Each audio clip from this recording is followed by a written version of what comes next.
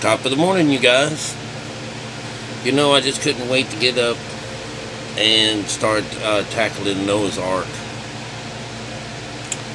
It's really quite fascinating to be uncovering something that to me is kind of like for the first time, because I've heard other people do this.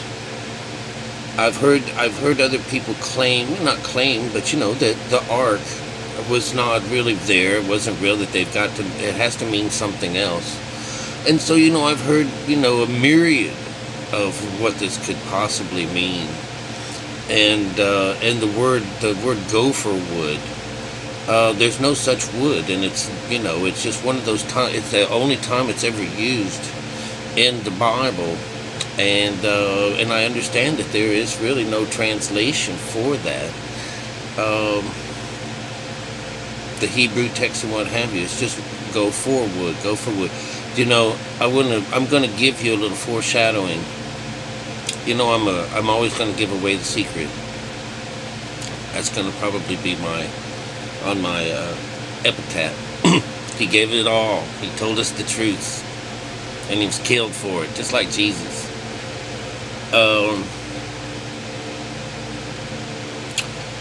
Remember earlier in the time when God was pulling a rib out of Adam to make himself some help, a helpmeet that was strange. Now I'm beginning to understand what this means, is because you know, if you were to take this out of some kind of like a foreign word, they're probably mixing vocabularies and sounds and stuff like that together to create a word. And so it's mixed up in the translation, but you can still kind of hear it. So the idea is you know, this woman that was created out of the rib, which is the bone is what connects the skin and the spirit together. That's the bone of my bones and stuff like that. This becomes the help the man out, to be his wife, this is the idea. So what go for wood is to go for, and your wood. He says, I want you to make an ark. I want you to make yourself an ark. I want you to make yourself an ark of gopher wood. So I just want you to understand that part. That this is the introduction of how to cleanse all the shit that's been going on. You know, this is going to ground you and connect you. And the whole thing involves this water cleansing, which is a baptism. So you're being, you know, drawn into the water where you are cleansed of your sins, something like that. Okay, but it's the mind that actually is going through this. It's the mind that you know. I mean, but listen. I mean, it's really beautiful. The way it's written, it's really small. You know, it's always like this.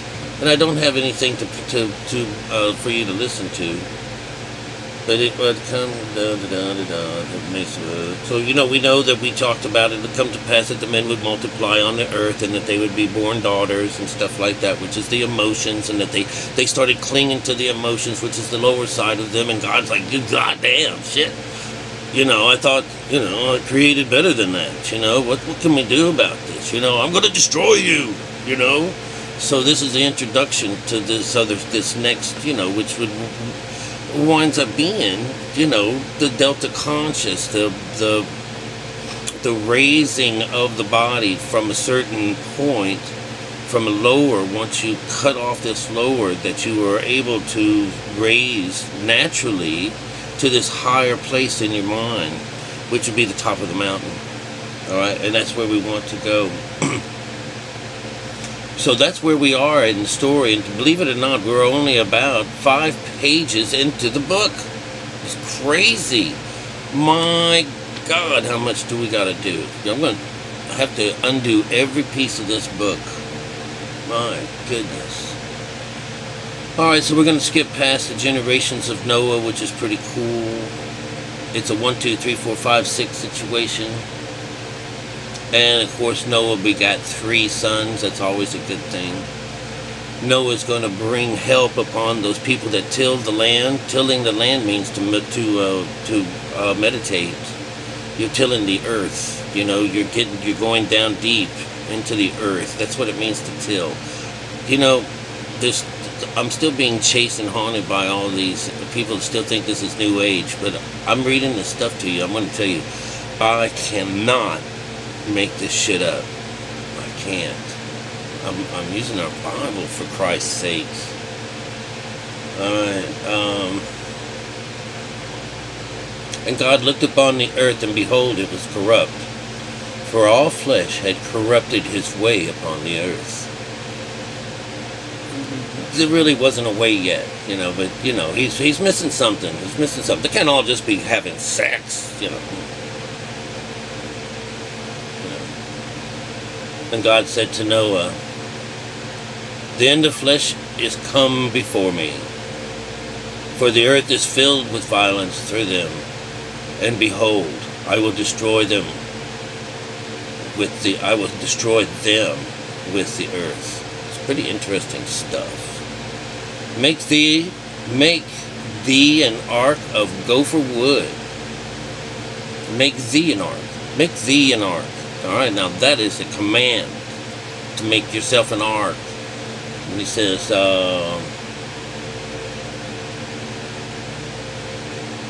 make thee an ark of gopher wood.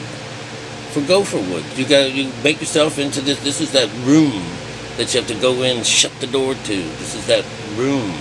This is all going to be this is foreshadowing the interesting things to come in the future conversations of this Bible. Make thee an ark of gopher wood. Rooms thou shalt make in the ark, and shalt pitch it within and without with pitch. And this is the fashion in which thou shalt make it. The length of the ark shall be 300 cubits. That's the length. The breadth shall be 50 cubits, and the height shall be 30 cubits. A window shalt thou make in the ark, and in a cubit shalt thou finish it off. And in a cubit thou shalt finish it off. This is talking about the window that you're making up in the top. It's very interesting. And in a cubit thou shalt finish it off. Finish. This is the finish. That's the 7th. But you'll see as I go in what we're getting at. Alright. And fashion it such. Alright. A window that shall make in the ark, and in a cubit that shall finish it above. And a door. And the door of the ark shalt thou set in the side thereof. There's one of those, in the side thereof. You're supposed to sit inside thereof. You're supposed to make a door in the side and set thereof. And you're also to make the door, and that shall set inside thereof with a lower, a second, and a third stories shalt thou make it. Alright, let's see if I can remember this. This is the way the build. See, we're on 17. Building of the ark. It is just so wild. Let me see where I have it at. I build things, I make things, and I draw stuff. And so what I was doing was I just sat there. I drew a long line that says the length was 300 cubits, and that works out a cubit. Now this is really cool. A cubit is a system of measurements, an ancient measurement. 1 cubit is 18 inches. 18. 1 cubit is 9. That's the number for consciousness.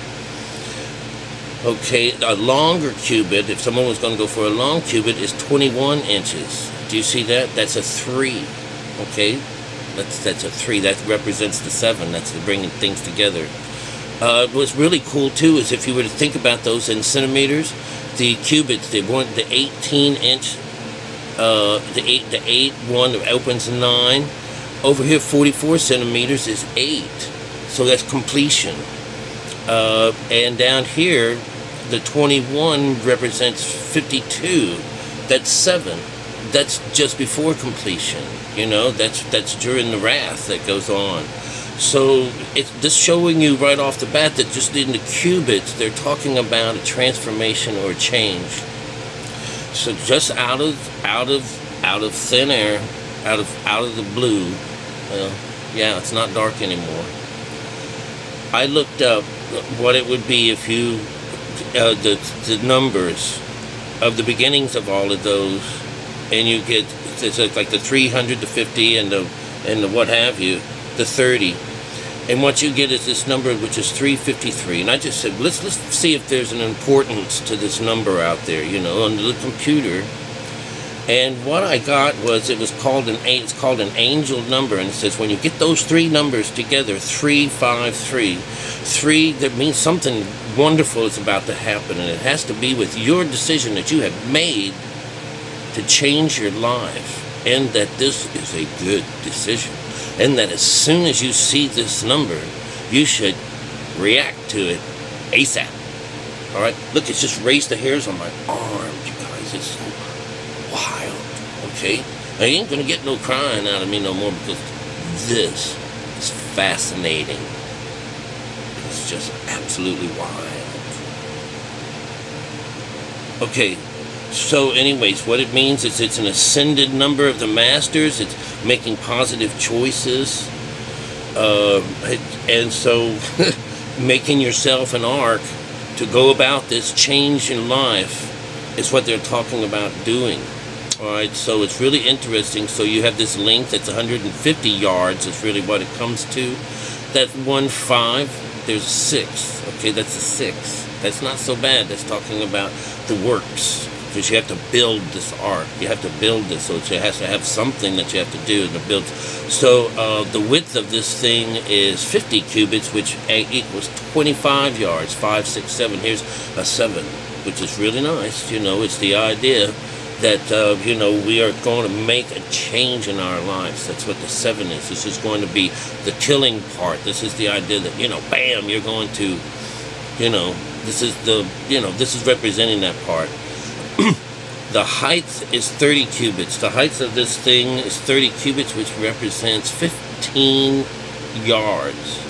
5 and 1 is 6. This is the chakras, the chakra system going up, and it says that at the top of this here, you're going to fashion a window with 1 cubit, which equals 9. So whenever you complete this, you're going to top it off with that window at 9. This is consciousness. This is the tossing your nets over to the right side of the boat. That's that 9 that we're talking about. And it's finished. This is Jesus at the end. It's finished. This is when it's finished above. Let me tell you, this is the coolest shit on earth, you guys. The coolest shit on earth. Alright? I'm not going to pull much more part out of this, but I will say this. I'll say this. Religion has a funner time of things because whatever they can think of, I tell you, that's the idea of the baker. You can make it up. Absolutely. You know, their minds, you listen to those guys say, you know, you can't have God inside of you. You're not worthy of it and stuff like that. And when God's saying, you know, hey, I am in there. You can't be turning this around. Oh, it's just so easy to make the bad guy the good guy. You know, anyone can do that. Listen, ignorance. Plain ass ignorance. All right? I'll have none of that. All right?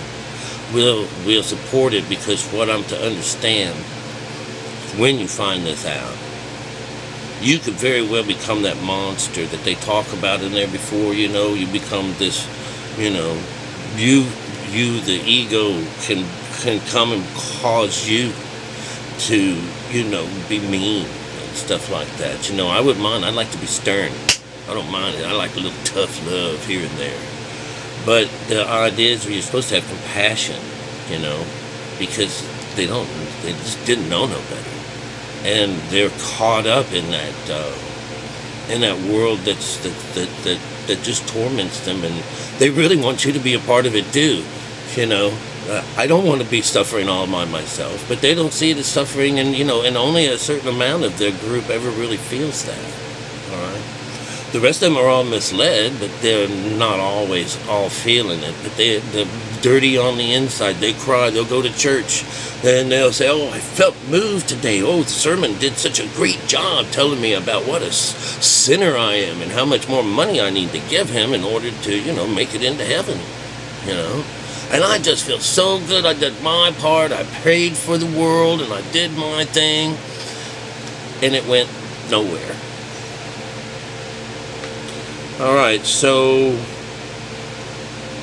this he says, and behold, I, even I, this is what he's saying, do bring a flood of water upon the earth. And behold, I do bring the flood upon the earth. This is like, you're asking this. This is the I that's bringing the flood upon the earth. This is pretty cool. All right, that's the idea that when he made it up to the top, that was the idea that they, and in a cubit you shall finish it off above. And this is Jesus on the cross dying at the end. I'm finished. It's done. It's the same idea. The top of this ladder where we see God face to face. If you were Jacob, where this is the Lord's day, right there. That's what that is, 7. All right, this is the Lord's day. All right, so it says, and I shall do this, to destroy all flesh wherein is the breath of life. And from under breath of life, from under heaven, and everything that is in the earth shall die. Ooh. So what he's doing is he says, I'm going to destroy all flesh, wherein is the breath of life. It's going to set it free. That's the whole idea. When you go under, you fall asleep, and then the soul is allowed to be free. And one of the first things it does is go into the water. So this is being introduced, the water, We're going to be introduced into the rising of this later on, but I think I can only fit in this idea of, blowing the boat out of the water. Just put it right out there. We need to put a life ring in for Noah, because we've taken the boat right out from under him. All right? But then again, we are Noah, So you're just learning. You're learning right here how to get some of your salvation, how to clean up, how to get it down. And and you're not going to go and jump in a swimming pool. You're not going to go jump in the River Jordan to drink its water or anything like that. You're not going to go and have someone dunk you underwater. You're not going to be sprinkled with water. None of that shit. That's an outside thing. You ain't going to get nowhere. This means what it means to be baptized by water. You have to go inside to find it. Oh, you can't go and find it. That's not where the truth is. The truth is out here. Don't fall for that ever again. You should or you can go like, act like, they're demonic motherfuckers. They're children of hell. People that live down on the lower end, they call them children of hell. So that's what it means when those people are fornicating with themselves, and they're fornicating all over the place. They're just children of hell. They haven't got, they've got the breath of life in them, but they don't know no better.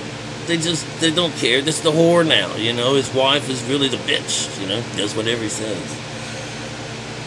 Oh, how beautiful this is.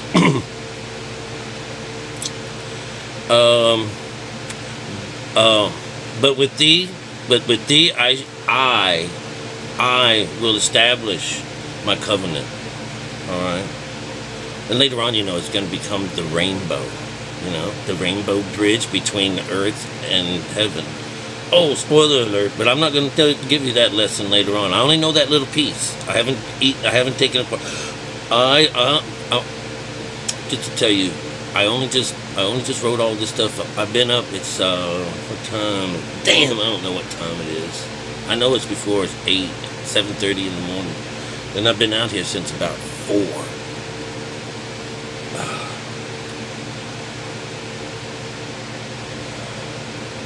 And thou shalt come into the ark, but I will make a covenant with thee, because I hold favor with thee. I will establish a covenant with thee, and thou shalt come into the ark, thou and thy sons, thy wife, and thy sons' wives, and with thee. So it's all of you coming in here. It's just one family. You know, there's none of these people. These aren't his real family. This is all of him.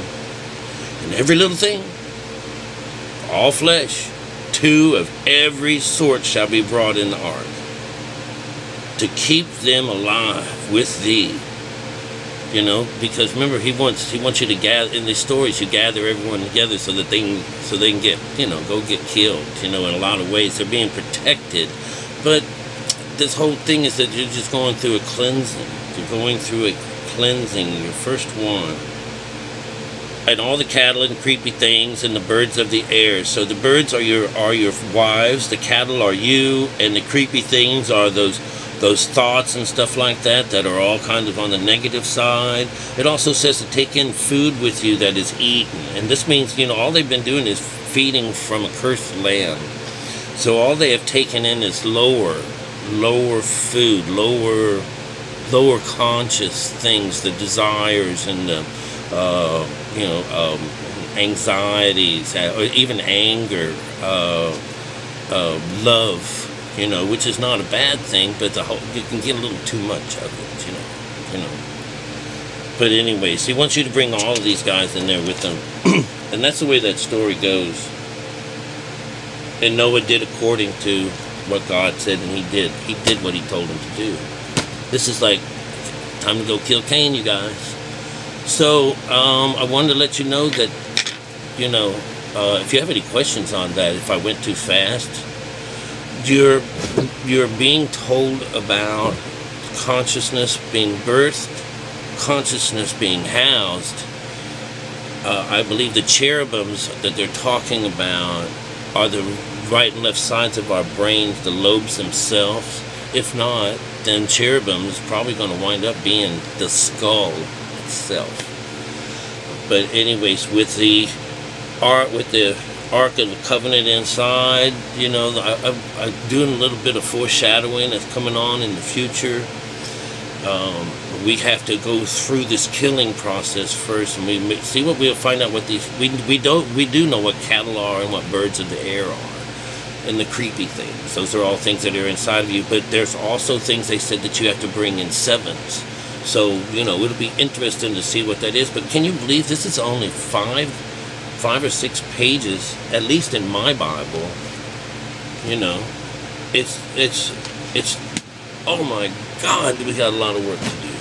Got a lot of work to do. Boy, oh boy. Anyways, I just wanted to let you know that now we are learning how to take care of and maintain our brains. This is the introduction of meditation. Later on, you're going to hear the word fasting. You know, they're going to give us the idea that you're going to have some of that sexual juice, which is why they want you to kind of lay off down there, because it takes that energy to make that jumping board, that 6, those chakras. That's what it takes to get them to come alive. So I'm going to let you go. It's about 24 minutes long or so. But listen, man, we've really come across some pretty neat things. And I want to thank you guys that are following me along. And remember, we're supposed to have compassion for everybody else. And it'll quell the ego inside of us, and we won't take advantage of people by having this knowledge over them. And because we're sharing it, we're like the Bible. We're telling you without the parable what was being said. You know, it's spreading the gospel, the true gospel of Christ, which for whatever reasons has been hidden or taken from people all these years. So I appreciate you following along with me and being a part of my inspiration to want to do it. Now it's early in the day. I'll probably, shirk my responsibilities yet again and do some more homework, But anyways, you guys, I love you guys. I really do. And I thank you for following along. And, it should feel really good. Like when my hair's raised on my arms, it's like, wow, what a revelation. What a wonderful eye-opening experience to take away, oh, did it really hurt to get rid of Noah's Ark story? Did it really hurt? Did it, Because I would tell you, in real life, because of the fossil record, we had beautiful animals all over the earth. They all were like the same, everyone. But here in North America, we're missing a whole mess of things from this last little problem that happened. I think, where was he for that? If he were real, where is this dude at? What happened to all the animals that were on this side of things, But they're still over here and they're there, so, So it's really like, the catastrophes that come upon Earth. It's not about God. This is a celestial thing. We haven't any idea. It's like rain falling down on us, And God's not in the rain, He's in the rain, but,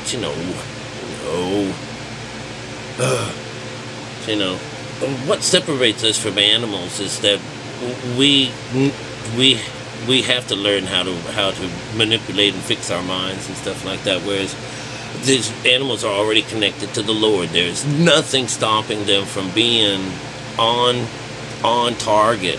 Whatever, when the sun was in the right place, bing, all of them get a bing, and they all get up and fly someplace, and then bing, and the animals and all the things are all connected. So this is the animal side of us that wants to get connected.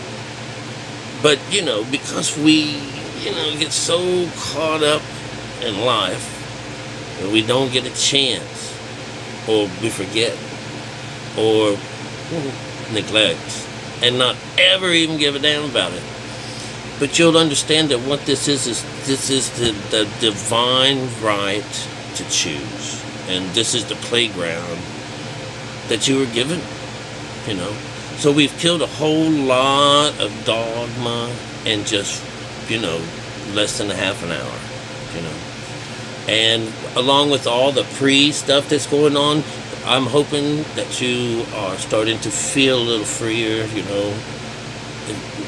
Don't think that this is hard to talk about. You can understand it now. It's the building of consciousness, and now we're learning how to maintain it, how to clean it out every now and then. The Buddhist, we're learning how to go inside, clean the cup out from the inside.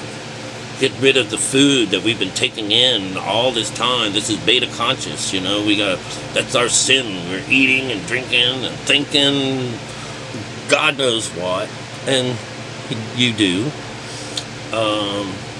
So when you go under, it knows exactly what to get out of you. This didn't do him any good, and that's not doing him no good.